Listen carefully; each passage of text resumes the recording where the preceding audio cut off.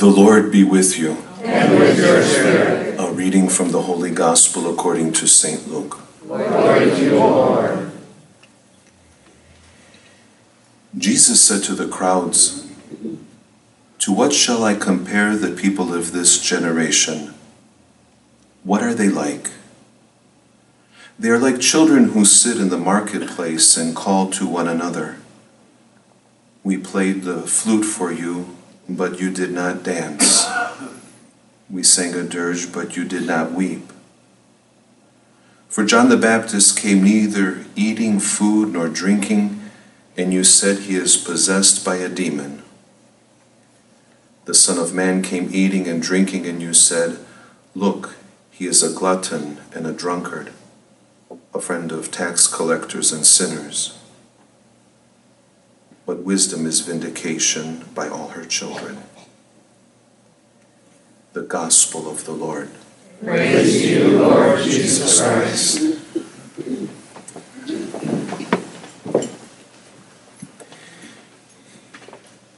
It feels good to be back here at the Divine Mercy Center. Some of you are probably wondering what happened.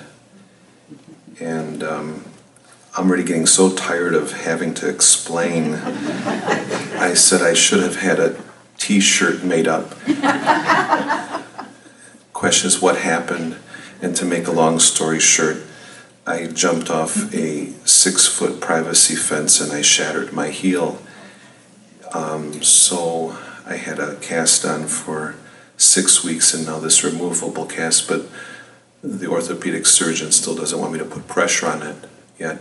So we see each other the 26th of September, and I'm hoping and praying that I'll be able to start physical therapy and leave it in God's hands. When I knew that I was going to be coming here today, I was thinking, what can I say? And yesterday, I went into the parish office, and my pastoral associate, a wonderful lady, Sister Nancy Zion, she's a member of the Dominican Sisters, but from Oxford, and a very faith-filled woman, a woman who loves the Lord very much, one who is there to defend the truth of the church. And as I hired her this past July, she said, "I will always stand by you and help you." And so I was going through my mailbox. She gave me a few articles that I want to share with you, because we are in some very difficult times. And, you know, sometimes people don't want to preach that. And we should preach it, because number one is when we're preaching, we're also educating people who don't have access to the internet or to other forms of information. This already came, it's written by Robert Allen, a Detroit Free Press staff writer, and it was in the Free Press, September 6th, 2014.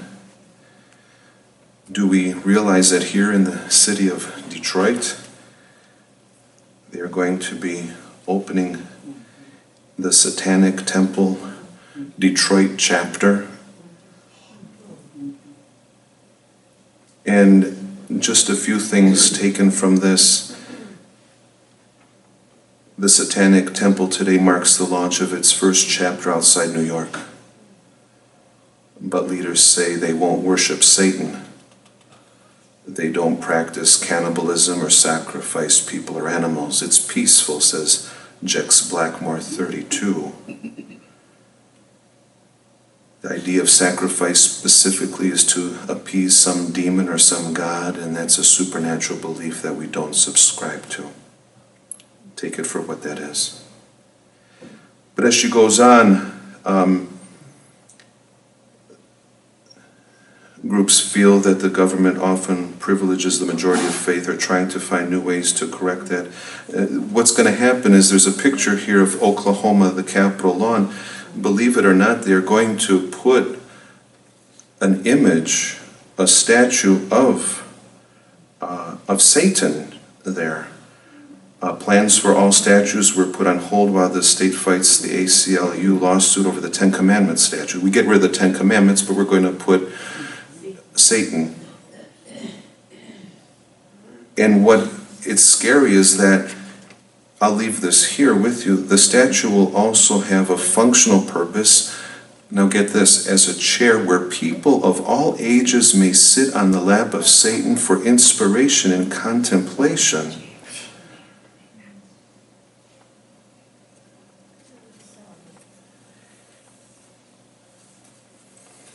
This group here in the city of Detroit,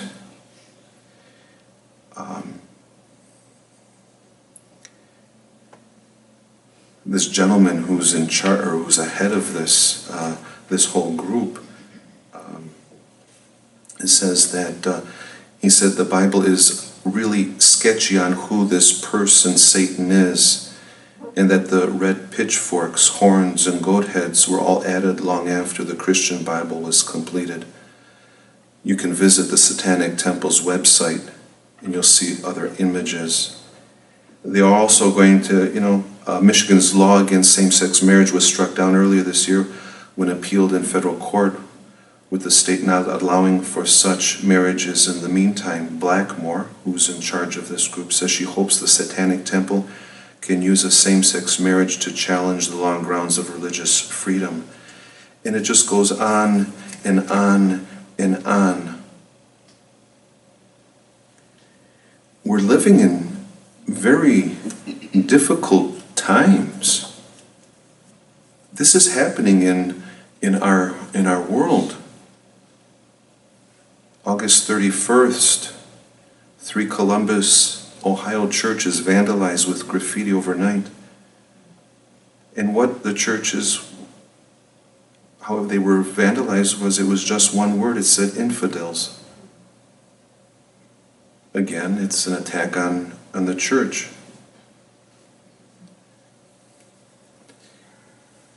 We celebrated today Robert Bellarmine. Yesterday, the martyrs Cornelius and Cyprian. You just gathered together and celebrated the feast of Our Lady of Sorrows, and the day before, the exaltation of the cross. We have to stand up for our belief. We have to stand up and say when something is wrong, something is wrong. And we have to pray that our people come back, and those that are within the church, that they're strong in their faith.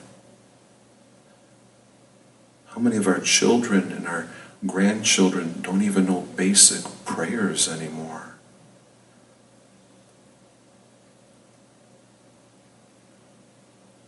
The church has always been attacked, and she'll continue to be attacked, and will continue to be attacked because of what we believe in, what we know the difference between right and wrong.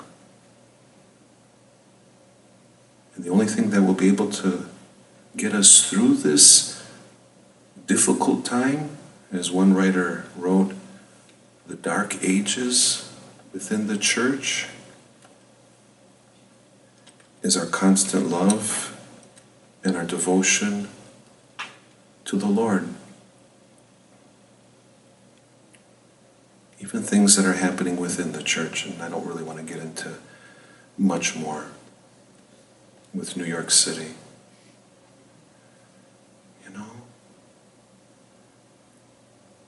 We have to pray that merciful Lord touch each and every one of our hearts, and myself included. We're all sinners. We all make mistakes. And we have to pray for one another. We have to be like those men and women, who gave their lives for the church, who truly believed, and they were strong. We have to be like those men and women who taught about this Christ, but also taught the difference between right and wrong. And when we we see something is wrong, we can't say it's right. Or we just can't walk away from it. We have to make a stand, no matter what it will cost us. I know what it costs myself. But at the end of the day, in that quietness of our hearts in front of the Lord, we're able to say we did what was right. And the Lord gives us the strength and the courage to continue on this battle. It's out there. And it's coming closer. It's already here in Detroit, a satanic temple. Can you imagine how many young people like this 32-year-old Jex Blackmore, a Metro Detroit native and a University Michigan graduate, is the lead person establishing this satanic temple in Detroit? How many others are going to follow this? But where is it going to lead them? They're walking deeper and deeper into darkness, not into light. They can tell you whatever they want to here in this article, but what will be the reality? And how many more lives will be ruined?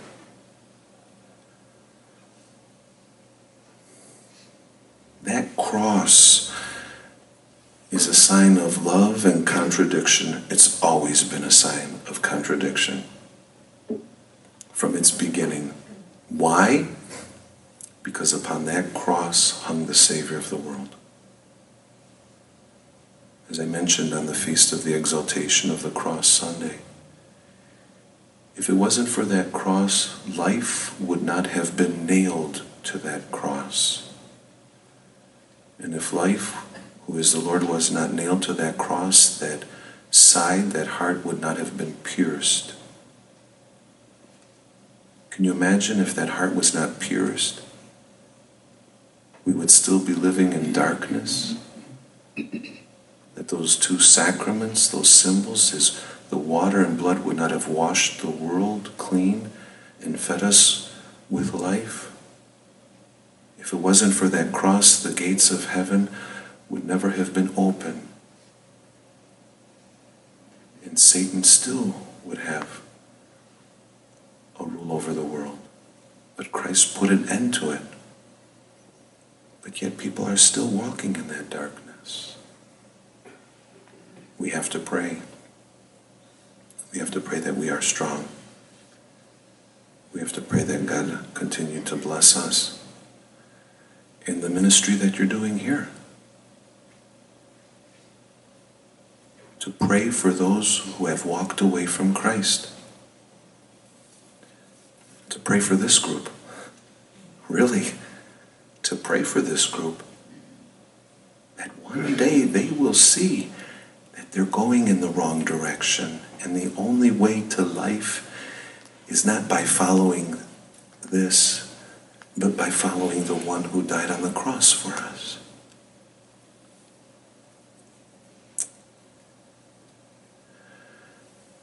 We adore you, O Christ, and we praise you. Because by your holy cross you have redeemed the world.